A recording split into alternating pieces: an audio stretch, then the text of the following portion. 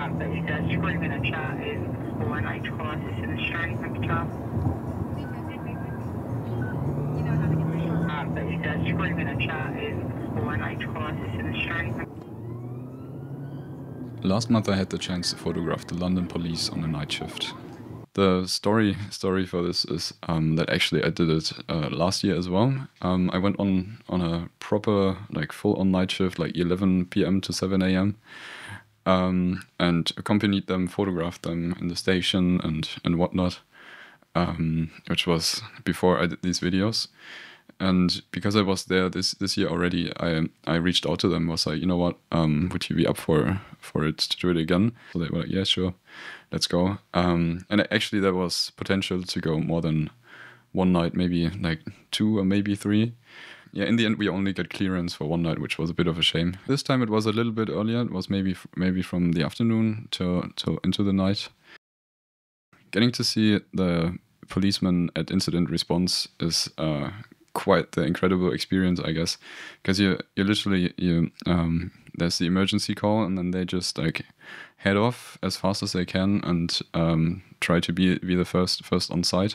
They hear it on the radio, and which they have on their shoulder, and but if you're on the back seat, you're just too far away to actually make out what the actual call is. So basically you arrive on the scene and you don't know what's going on, and the most important moments happen all within like 60 to 180 seconds. We're all coming right, don't worry. So it's gonna be second right. First right. That one.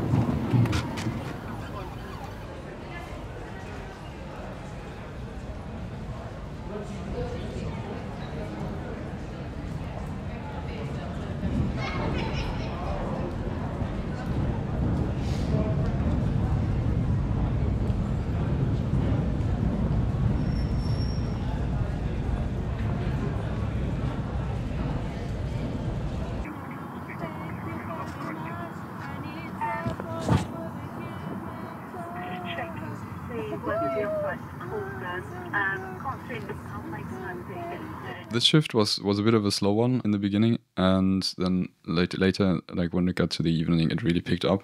I think it was in total like five incidents, which is, like, if you think about it, not a lot. Which is also why I would have loved to do this like a couple of shifts, or even a week or like 2 weeks, because I think that's when you really get the chance to document like the whole thing. Because if it's like this, it's kind of really up to chance, like what happens and what the nature of the incident is.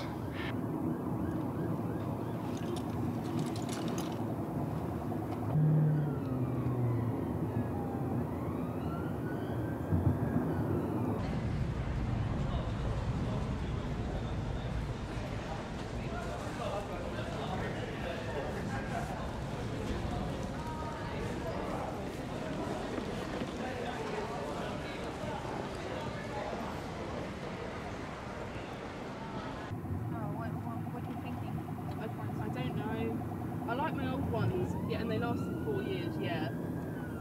But yes, seconds left.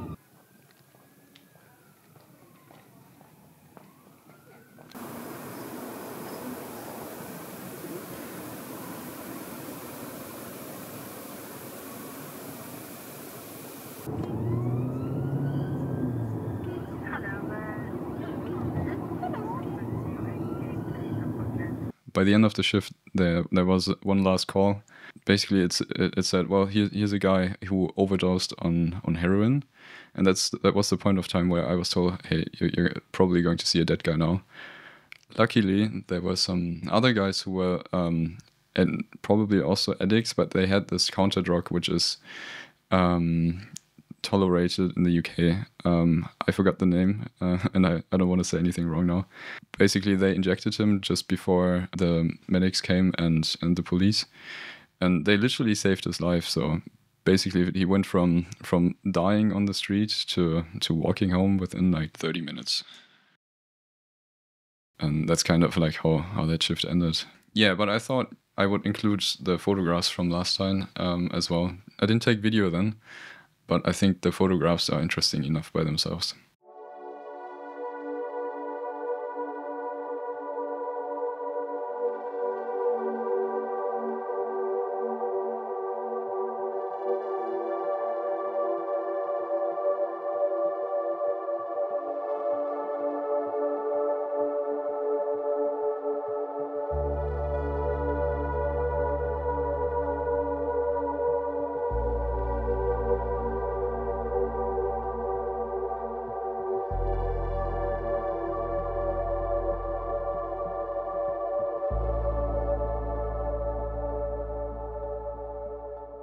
Thanks again to the police department if they see this, and yeah, hope to do that sometime again.